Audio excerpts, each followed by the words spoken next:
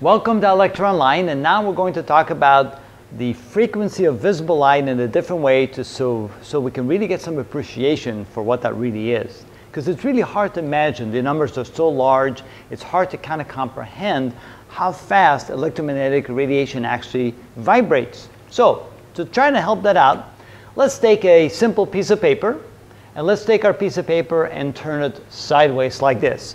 So here's my piece of paper. I have a little bit of music on there. But all we're interested in is the thickness of the piece of paper. And typically speaking, the thickness of the piece of paper is roughly 1/10 of 1 millimeter, 0.1 millimeter, which would put it at 1/10,000th of a meter.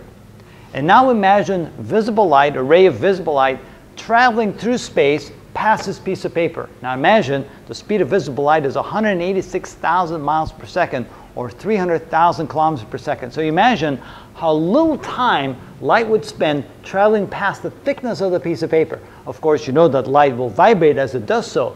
The question is, in the time that it takes to travel from one side to the other side, this little thickness of the piece of paper, which is 0.1 millimeters thick, imagine how small a time that would be at 186,000 miles per second. How many times would light vibrate up and down during that period of time? Wow. Well, let's see here.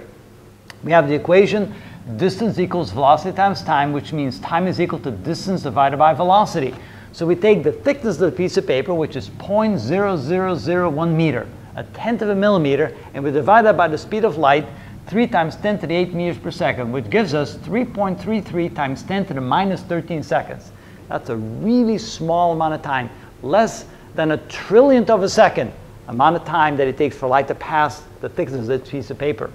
The number of waves that the light will go up and down is going to be equal to the frequency times the time that it takes to pass the paper. The frequency, 6 times 10 to the 14 per second, or hertz, times 3.33 times 10 to the minus 13 seconds, and the answer, turns out, is 200 times, 200 waves.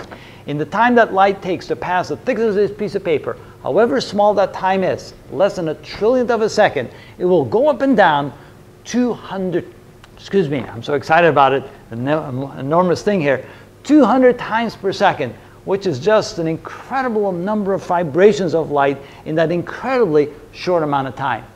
Electromagnetic radiation, really the frequencies are almost incomprehensible to human life. So there you go. That's what electromagnetic radiation is, with these tremendously high frequencies. And so hopefully that gives you a better appreciation for what that really is.